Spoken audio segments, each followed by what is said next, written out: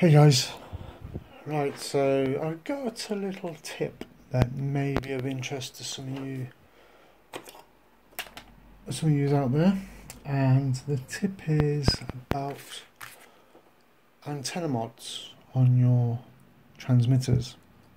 And you can see my transmitter here, it's on charge, so I'm not going to demonstrate the front of that to you, but I'm going to show you another transmitter. If you like the props, I'm going to be doing a video with these on tomorrow. And we'll see what they're like.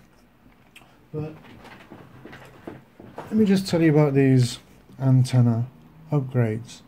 Now, I've got myself a new controller, and in this controller, welcome to OpenTX. Lovely. And in this controller, let me just get out of that, and I'll go to page 7. And down here it's got a thing RAS, RAS. Well, really that should say SWR, or the long part of it is VSWR, voltage standing wave ratio. Now, what that does is it tells me how tuned the antenna is. And if you look, you can see it's just gone to 1. And if I put my hands around it, so 18, 17. And that lets me know whether this antenna is tuned or not to this, because I've already taken it apart and modified it. I've taken its one out, and the idea was I was going to put a 5 dB antenna on it. I mean, this thing's good for range anyway, the way it is. But let me show you. Let me show you what happens when I put a 5 dB antenna on, and I'll tell you why it happens as well. So I'll take that off. It doesn't matter which one of these 5 dBs I get. And they both do pretty much the same thing, so let me just put it there, and I'll turn it back on again. Welcome to OpenTX. Okay, I'll just skip past that, the file saves, hold down my menu, let's jump to page 7, and look at that, look, 43, 46, 37, 4, it's not happy, so I'm just going to turn that off. That's telling me that the VSWR, the SWR is going up, it's going high, it's not happy. The signal, the return voltage back through the antenna into the system is enough to kill the transmitter, okay? And the better the transmitter, the more likely it is to kill it, so that's why that's going to come straight back off. And just for my own peace of mind while I'm talking to you, I'm just going to check that I'm still okay with this one. Welcome to OpenTX. Okay, let me just get past that. Go to page 7. And we're okay. Okay, so I know that this antenna is fine. This is just a regular 3 dBi antenna. Alright, so now, why does that happen? Do you remember me telling you that when I use my transmitter here, and when I'm flying around, let me just pull that out because I think it's charged. When I'm flying around, it feels like there's something wrong. You know, I get to a bit of a distance and it feels like I lose a bit of control. You see, now I've found out why. And the problem is that these cables, or this size wire, here's one here. This is the sort of pigtail. It's the average sort of size. Maybe it might be slightly bigger, the ones that come with the mod kits for these. You know that we've all bought, a lot of us have bought them, not all of us, but a lot of us have bought them. We've modded our antennas on here, so we've got external antennas, and they come with these little tiny lines. But this is the problem, because this has got too many losses in it, and you need a thicker coax. You need RG316 type coax rather than these really thin, rubbishy coax. I mean, they're not rubbish, they're fine for the no gain and the 3 dBi, just but that's, I don't know if any of you out there using these with 5 dBi antennas, you're probably going to run into issues, and you could actually damage your output on your transmitter side of your transceiver, because it transmits and it receives, so it's a transceiver. Technically it's a transceiver, okay, let's call it a controller to keep things easy. But so there you go. So if any of you have been trying to use the 5 dBIs, you've been running into issues, that's what the problem is. It's because you're trying to do too much gain through a little tiny cable like this, and it's just throwing it out of balance, and it's not happy at all, and it could actually damage your handset. So you need to keep that in mind. Right, okay, so let's get on to the sort of and the bulk of this particular video. Now, I've named the video my Hubsan H501S alternative, and that's exactly what it is. This is what it's about.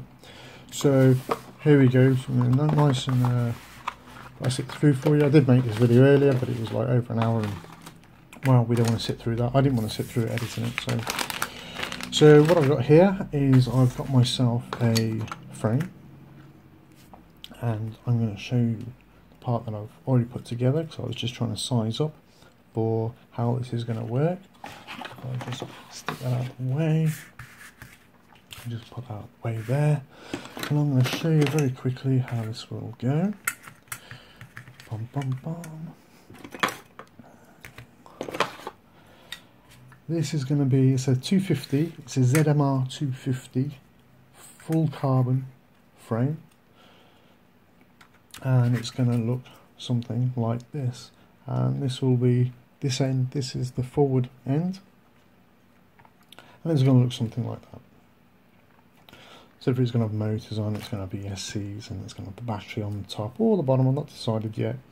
Probably maybe a Mobius, but not going to go for that just yet. I've decided at the minute it's going to be a run cam split. I haven't actually bought it yet, but that's what I'm looking at, because the run cam split will give me a nice FPV feed, nice and quick, and it'll also be recording in HD on up to a 64GB card if I wish it to.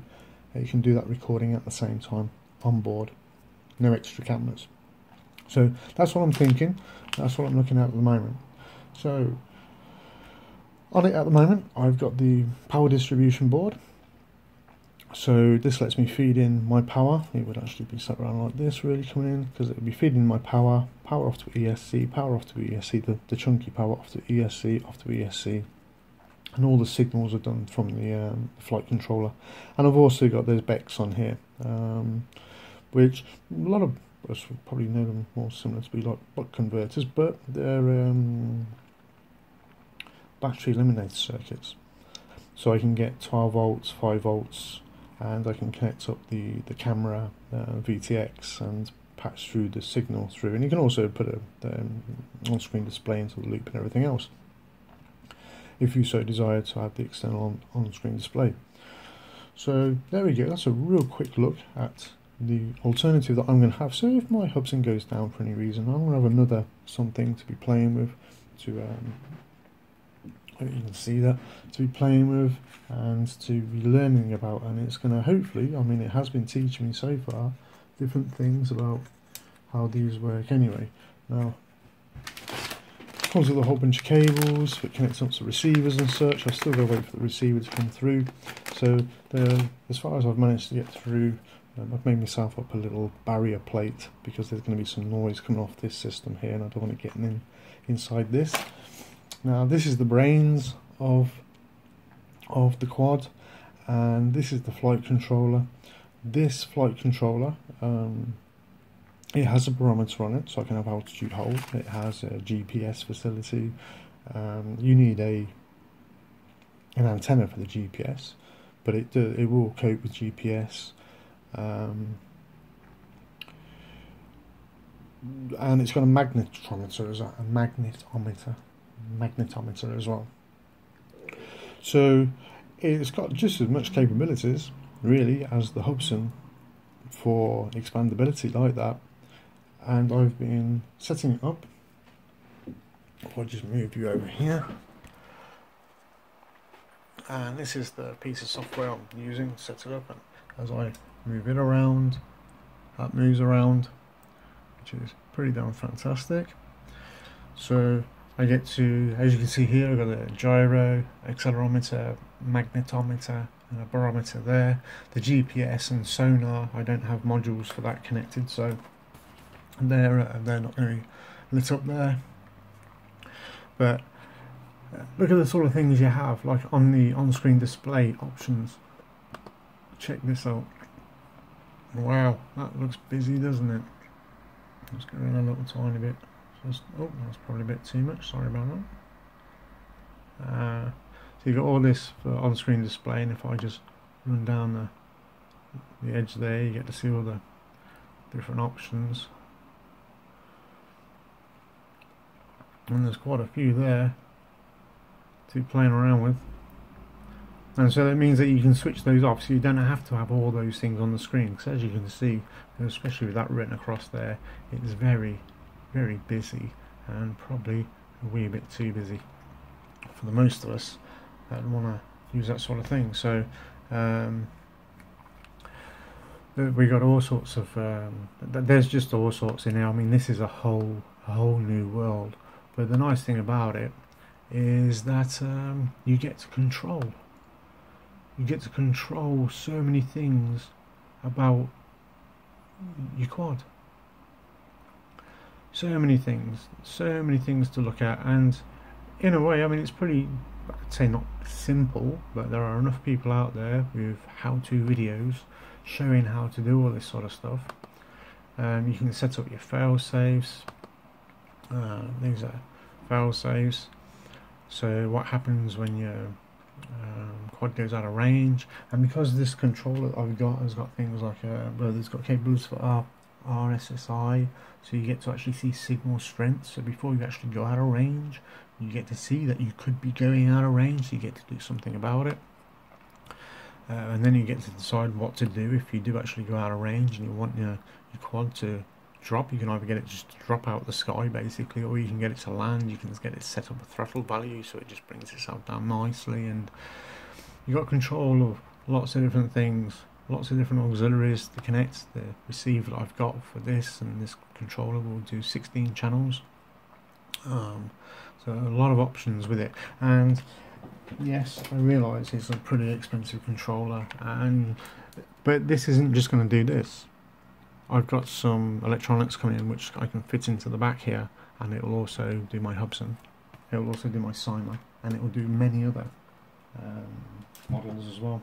And of course, I can, even without the expansion card in there, I can put up to 60 models in there anyway, and have them all pre-configured, so I just have to switch between models like I have on different flight simulators as well, to be able to play with it. So absolutely loads of things in here. Look at this, look, for setting up LEDs. I've got 32 LEDs remaining to set up. Check this out. If I press on the right button on my computer. So I can basically set up LEDs how I like. So if I just wanted some at the front, I could set those up, click this, have them as white. I can put indicators on, so as the craft starts moving left, it'll indicate left. If it moves right, if I pull up, it'll put the brake lights on. Lots of different things. There's just so much to it. This is what I want.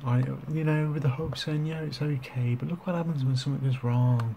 You've got to sit and wait around for so long for emails to be returned, and you know, just things just being messed around. And look at this, look, so we're going to put the sensors on for the barometer, the magnetometer, I keep saying like that, gyroscope. So as I move, we get to get to see what's going on there, and let's have a look what was going on the barometer as well. Oh, keep pressing that wrong button. So even there, yeah, it's you know, it's just fantastic, isn't it? I can't believe that. Well, I mean, I can believe it's just amazing. You can set up your ESCs and all your different motors, servos, up to 8 servos there. Motors up to 8 motors, but of course we'll only be using 4 ESCs, and you get to tune your ESCs and make sure that everything's running really well. There's lots of things like PIDs and stuff, which, although I've been watching some videos on it, you know, I'm not even gonna look at that just yet, because the way it's set up on here, most of it's just ready to go anyway.